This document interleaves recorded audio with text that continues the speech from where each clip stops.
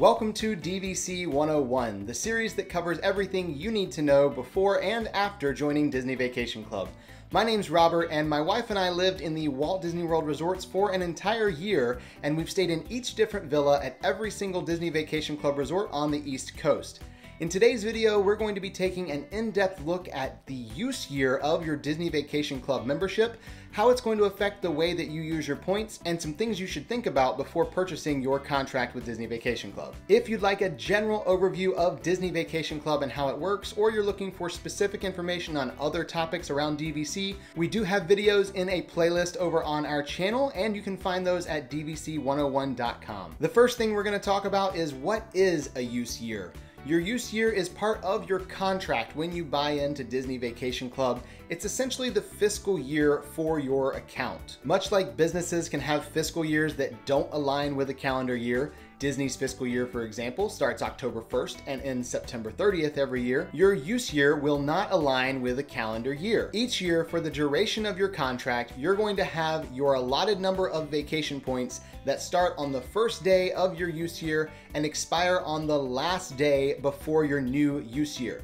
Throughout this video, we're going to be using the same example of a 100-point contract at Disney's Riviera Resort with a June use year that was purchased directly from Disney. That means every year from June 1st to May 31st of the following year, we will have 100 points that we can use to book accommodations at Disney Vacation Club resorts. We can also bank and borrow those points, and if you'd like more information on banking and borrowing and how all that works, you can check out our video on that in the playlist DVC 101 on our channel. Your use year doesn't have anything to do with your booking window. You can always book at your home resort 11 months from check-in no matter what. So let's say we wanted to book a vacation in June of 2022 using our June 2022 vacation points. We don't have to wait until June 1st for those points to be loaded in our account.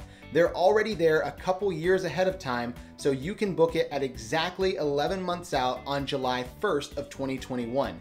You do not have to wait until your use year rolls around to get access to those points. One other thing that's determined by your use year is your banking deadline. If you're going to bank your DVC points into the following use year, you do have to do that by a certain date, which is 8 months from the start of your use year. So again, in our example, June is our use year. We must bank our points by January 31st of the following year, otherwise they will expire on May 31st. If we do bank them before the end of business on January 31st, they will no longer be valid for the rest of our 2021 use year, but they will instead be valid from June 1st, 2022, all the way to May 31st, 2023.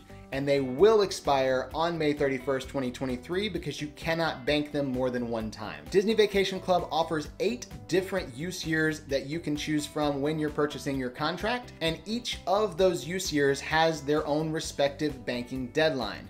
You want to pay close attention to this date for your use year and make sure you do not miss it, because if you miss that deadline, your points cannot be banked. There is nothing they can do to help you. So I recommend setting a recurring event in your calendar a few days before the banking deadline for your use year. That way you can evaluate whether or not you're going to use those points in the final 4 months of your use year and bank them if you need to. Many people don't know that when you're purchasing your Disney Vacation Club contract, you can actually request a specific use year from DVC.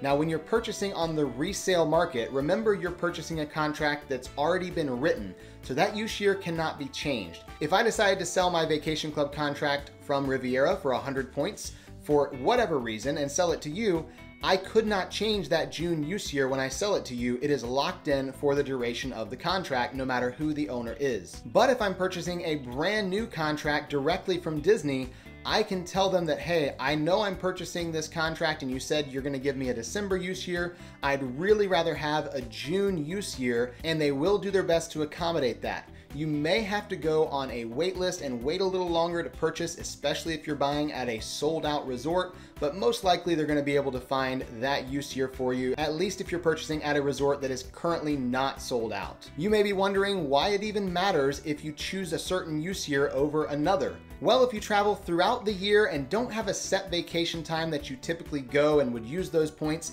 it may not matter which use year you have. We personally use our points all throughout the year and don't have a specific time that we vacation, so it really doesn't matter what use year we have. We just need to pay close attention again to that banking deadline and make sure we don't miss that. But if you tend to travel at a specific time of year or on a specific date, then you really should take a close look at which use year you're getting. For our example, we're going to be talking about July 4th as our typical vacation time. We're going to say we typically vacation during that week of July 4th, maybe a little before, maybe a little after, but that's when we usually go as a family. Our June use year is a perfect choice for those who like to vacation around July 4th because of a couple different reasons. Assuming our vacation goes forward as planned and we do travel for July 4th, then our use year really doesn't matter all that much. But when it really matters is when things come up and you have to change your plans. If you ever have to cancel a DVC reservation and you are 30 days or less from check-in, barring the day of check-in, then you're going to have all of those points from that reservation put into a holding account. The holding account is somewhere you do not ever want your points to be because they have a lot of restrictions on them. Those points can only be used within 60 days of check-in, which means you're probably going to be severely limited to your choices of rooms when you're using those holding points. In addition, you cannot bank those points and you cannot borrow those points. They are stuck in that holding account, and if you don't use them by the end of your use year, they are going to expire. So back with our July 4th example, if we were to cancel our reservation in the middle of June, just a few weeks from travel, all of those points from that reservation are going to go into holding. We don't want them there, but at least we have all the way until May 31st of the following year to use those points.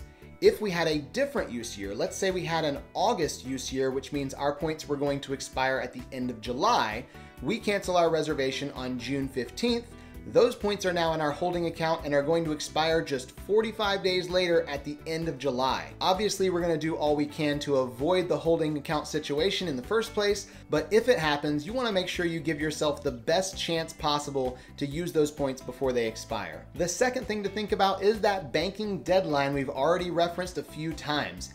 Again, with our example, let's say we had our July 4th trip and we had our June use year. We cancel our July 4th trip back in April because we know it's just not going to happen this year.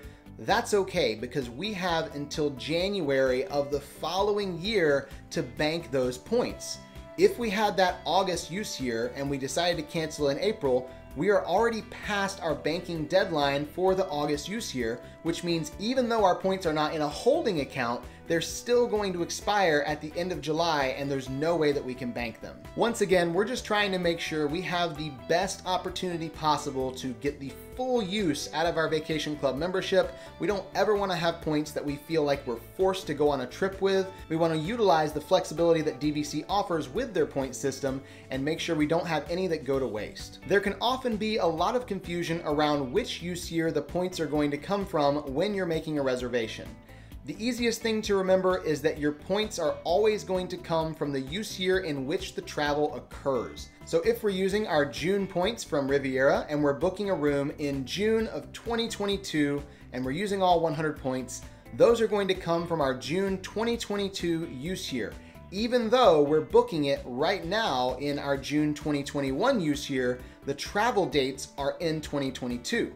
Now, if we wanted to have more points available to us in that 2022 use year, we can bank some of our 2021 points forward, or we can borrow back some of our 2023 points. But since banking and borrowing are final transactions, they are no longer points from 2021 or 2023, they are now also June 2022 use year points. So if for whatever reason we had to cancel our June reservation for 2022, and we did so before that 30-day mark where they're going to go into holding, all of those points would be returned to the June 2022 use year, including the banked and borrowed points. Those banked and borrowed points will not be returned to their original use years. They will be stuck in the 2022 use year. Now, our 100 allotted points for the June 2022 use year that were not banked or borrowed in can still be banked before January 31st of 2023, just like they always could. But again, those banked and borrowed points are going to have to be used by May 31st. Another common point of confusion is around your annual dues. People want to know how they're going to pay their annual dues based on the use year that they have. and it's a really simple answer. Your annual dues are not based on your use year, but are actually calendar based. So every year on January 15th, your annual dues payment is due unless you've opted for those automatic monthly debits from your checking account. It doesn't matter which use year you have, we all have the same due date for our annual dues. We've talked about buying a contract and choosing your use year if you're new to Disney Vacation Club. What if you're already a DVC member and you'd like to get some more points by adding on another contract? Should you choose the same use year that you already have, or should you choose a new use year for your new contract? There's a couple pros and cons to each one. If you're choosing the same use year, that's going to be the easiest solution. If you're purchasing direct, that's going to be what Disney will automatically do for you when you're purchasing. So if we wanted to add another 100 points at Riviera Resort, or we wanted to add on 100 points at a different resort like Copper Creek, Disney is going to give us the June use year for either of those points when we purchase our contract, because that's going to be the easiest for them and also the easiest for us when it comes to managing our membership. All of our contracts that have the same use year are going to be under one membership number.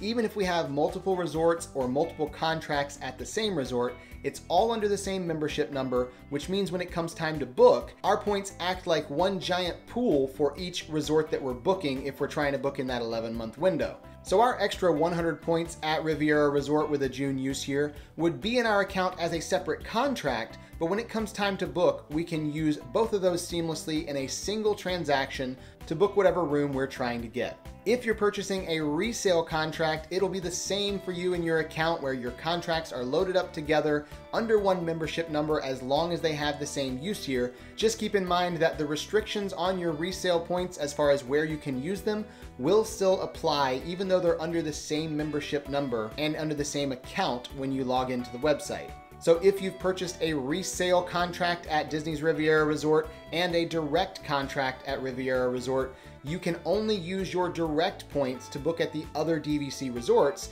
Those resale points are restricted to only booking at Disney's Riviera Resort. If you're purchasing a new contract in a different use year, you can still do that, but you will have a new membership number. You'll still be able to use the same login to the Disney Vacation Club website, but you'll have two memberships listed there, one with each use year. It'll also be a little bit more difficult to manage just because you have two different use years with two different banking deadlines, and you'll want to make sure that you're using each of those contracts in the smartest way possible when you're booking your different vacations. Different use years does give you a little bit more flexibility around your travel because you now have two different banking deadlines and two different buckets of points to pull from. Having two different use years can be a little bit more advantageous if you like to travel at different times of the year. So in our example, we said we typically go on July 4th, so a June use year was a great choice for us. But what if we also like to go at Christmas every year?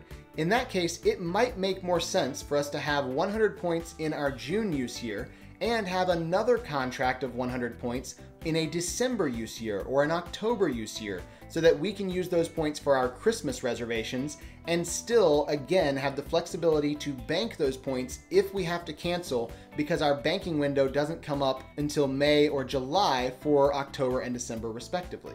So there's no real right or wrong answer when it comes to choosing the same use year or a different use year. You just need to make sure that you're doing what's best for the way that you're going to use your DVC membership. One more thing to consider when purchasing a direct contract from Disney and trying to choose a use year is the fact that when you buy from Disney, they will always give you the current use year's points and bank them for you if you're past the banking deadline. So we're gonna stick with our example of a June use year for July 4th traveling, and we're gonna buy another 100 point add-on from Disney Vacation Club. It is now the middle of April 2021, and I'm ready to purchase that add-on contract. If I get a June use year, I'm going to receive 100 points for June 2020 because we are still currently in June 2020 use year up until May 31st of 2021.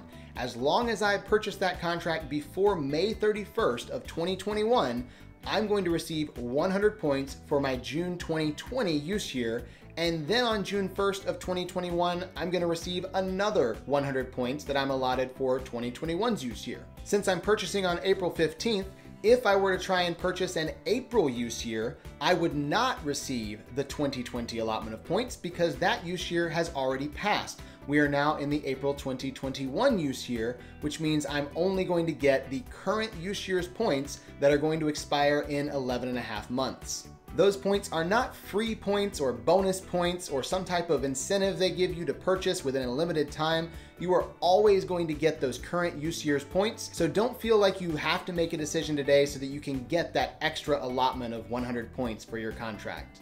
Ultimately, you need to make the decision on use year based on your vacationing habits and the way you see yourself vacationing in the future. While it can be nice to get a few extra points from another bonus use year if you buy before your use year has ended, it's not worth making a bad decision on a use year that wouldn't be ideal for your vacationing habits in the long run. We covered a lot of the ins and outs of your use year with Disney Vacation Club in this video, but there is a lot more to DVC than just your use year. If you'd like more information about those things, you can head over to our channel to the DVC 101 playlist, and we've got a bunch of videos over there explaining the various parts of DVC for you. If this video was helpful to you, please hit the like button down below and leave a comment letting me know. If you have any additional questions about use year, you can leave that in the comments as well, and you might just see your question answered on a future video. Thank you so much for watching this video, and whether you're a longtime DVC member or you're new to the DVC family, welcome home.